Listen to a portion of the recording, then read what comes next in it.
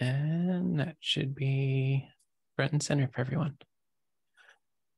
All right, then.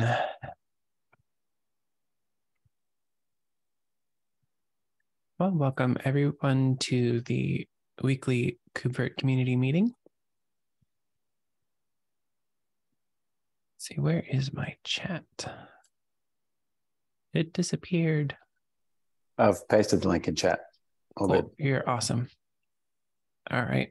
Everyone can be sure and pull up the community meeting notes and add themselves to attenders. That is big help for following along with the progress of the community and seeing your support.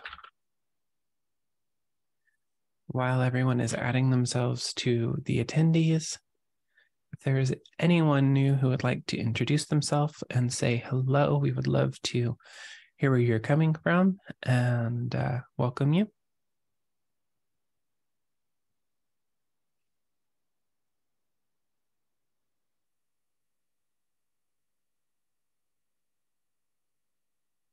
All right, then.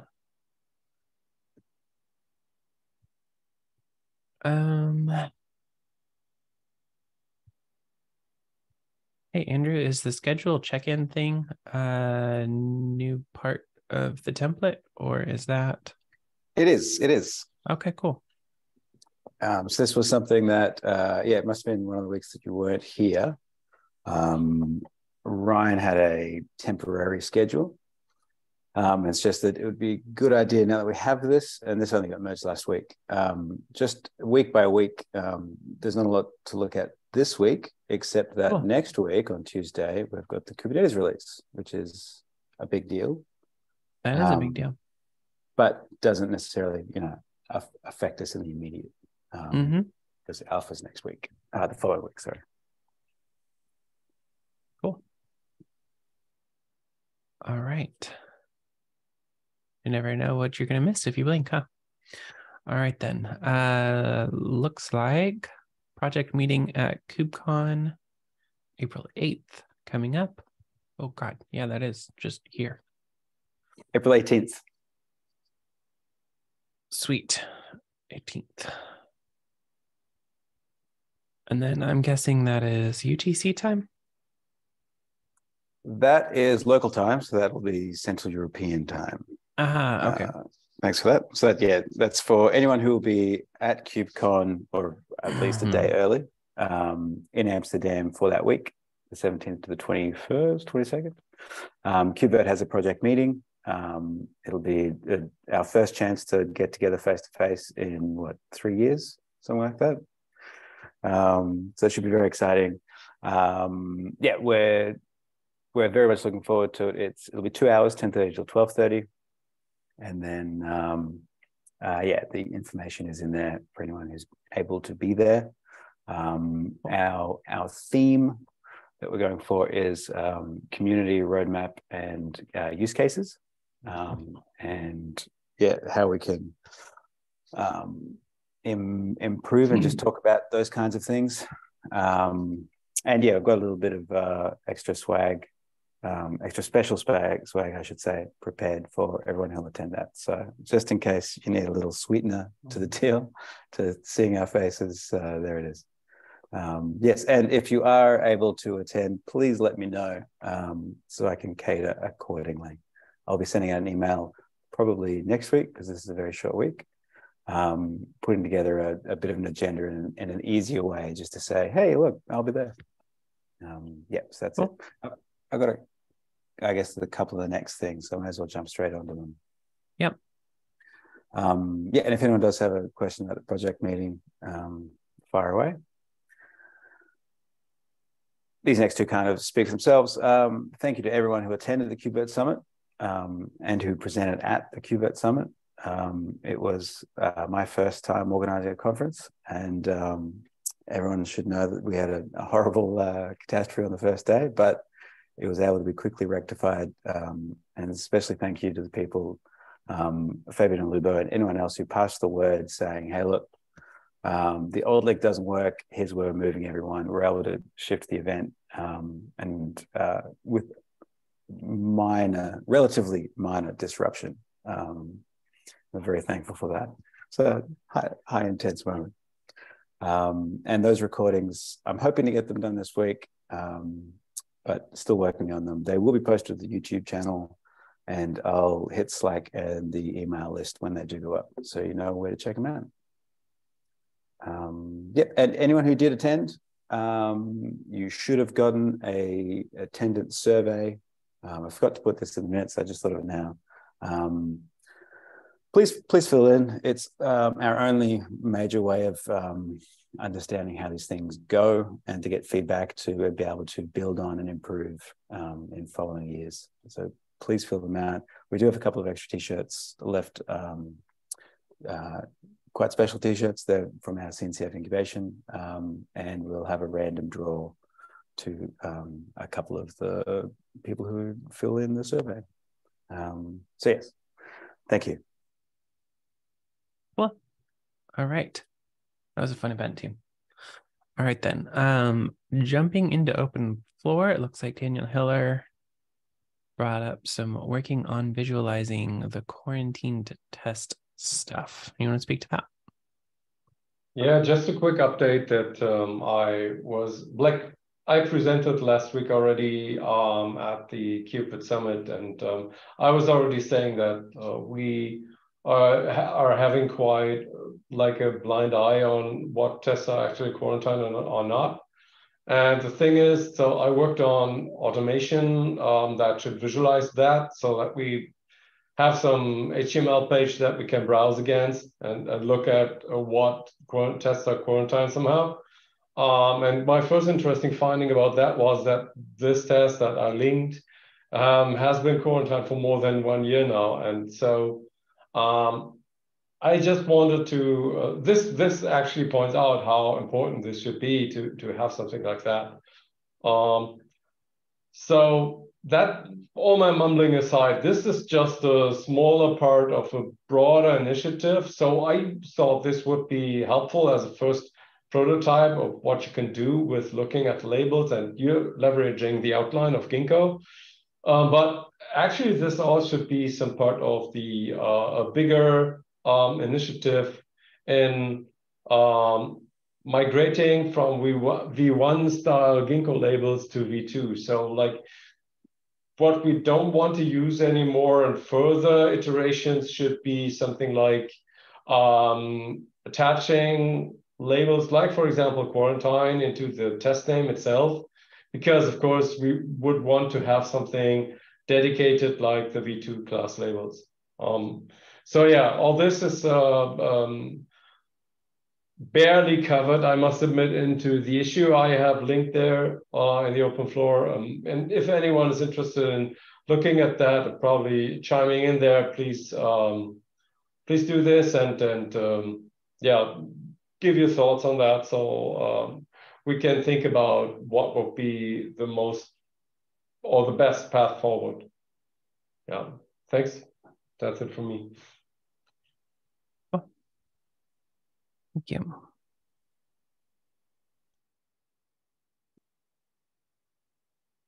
All right, PRs look good according to Andrew Burton. Thank you for doing the review.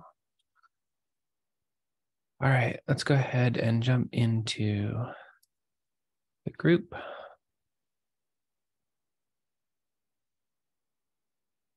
Any feature fields are related to freezing VMs? Possible no mode set.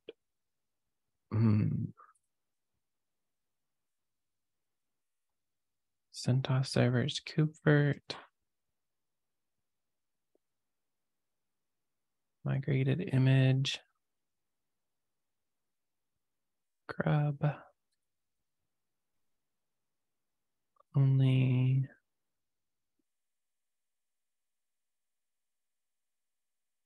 Ooh. Same image to KVM, and boot works fine.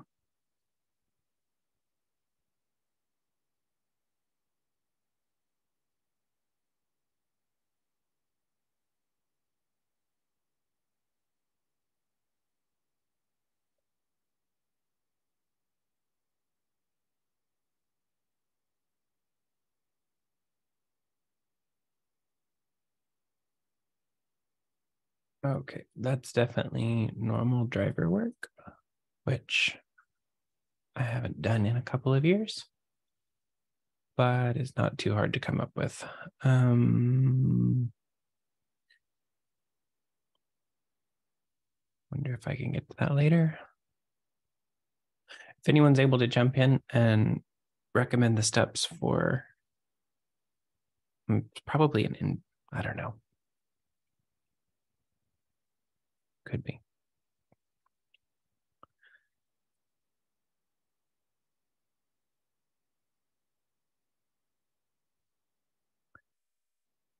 Adding a linter.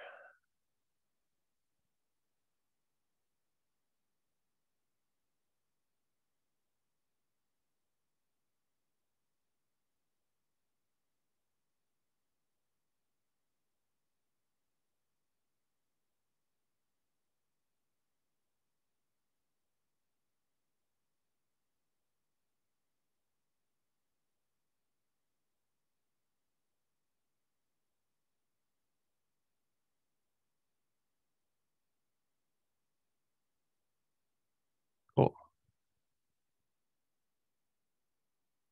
So linting and P2V video driver stuff in the mailing list.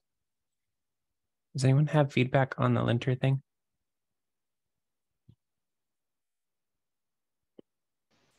I see no reason to not add it.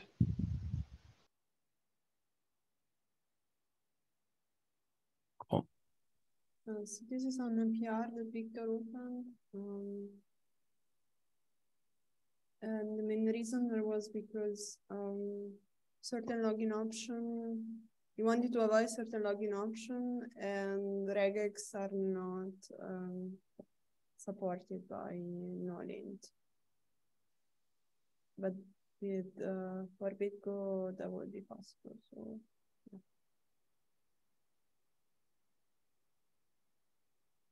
If nobody's against, we could just merge this.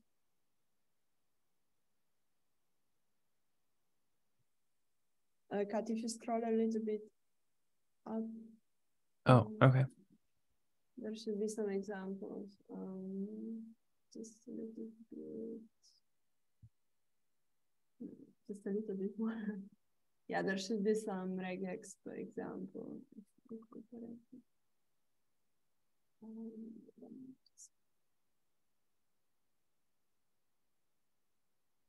Yeah, that one. So yeah, with Nolint Go, you can have like regex in this way.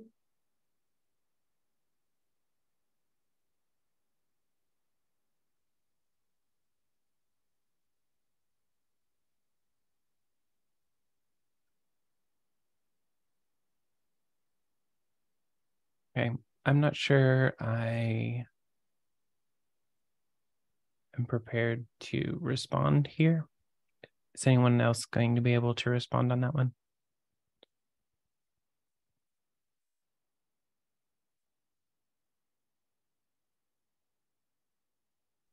I personally like the option, but I mean, we want other opinions. That's why we endorse them. All right, well, that is out there if anyone is able to pick it up and contribute to the conversation. Jumping into bugs.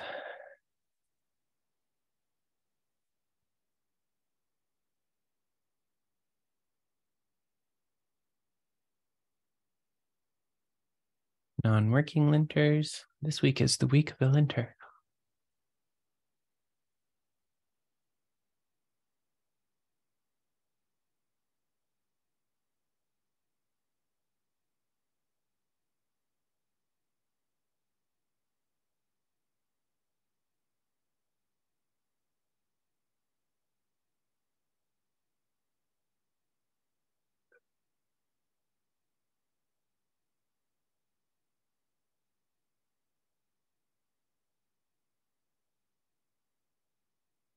Well, is there anyone that wants CC'd on that?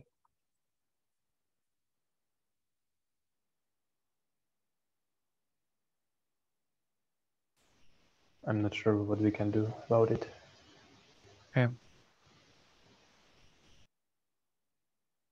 I'd say probably that we might ping the people that introduced those somehow. I'm not exactly sure who did that, but I think Golang CI is besides the regular linting stuff that is going on when you're building the project. So that's a separate task where you have additional linters from Golang CI. And I think that people were promising somehow to maintain those, but yeah, I don't know. To be honest, I don't know the state of those linters. Got it. So linting is a bigger conversation all around. Yeah, I'd say so. Okay, cool.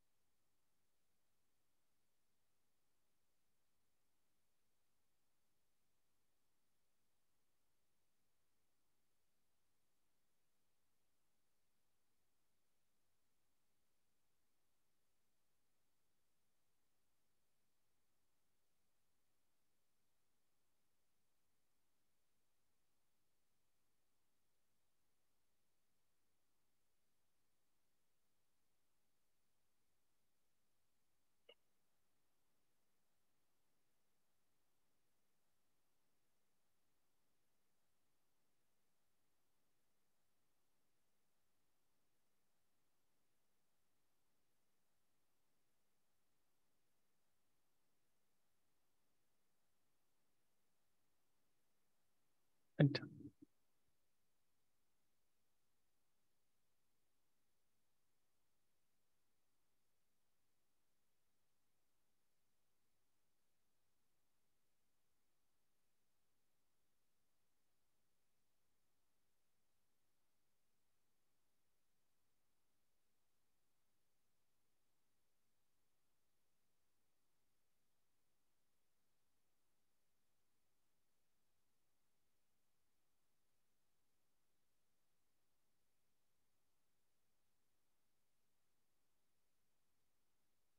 okay, well, our file system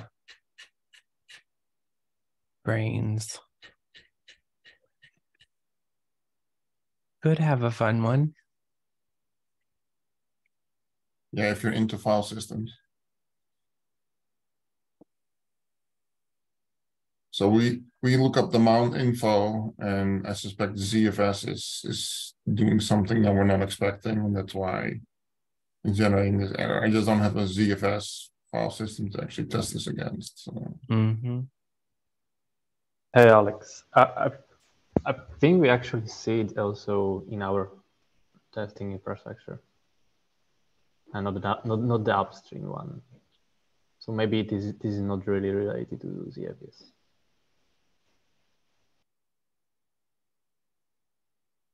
Well, if you can get me access to a cluster that's showing this, we can fiddle around with it a little bit. I can't, but I can ping the people. Oh, that okay. will give you the access. Yeah, I can't really reproduce it because I don't have a cluster that does it. So, and I honestly think it's just we're looking up the mount info and parsing it to find the right paths, etc. And I suspect there's just something in there that the parser don't like. That's my guess at this point. I suspect even if he manage to get the container disk working. If you try to hot plug a disk, you have the same issue. So.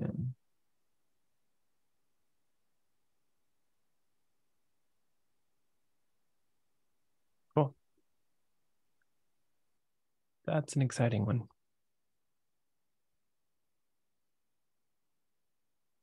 Alrighty then. Reviewing the agenda, doesn't look like we have any last minute additions. Any shout outs or fun facts before we break?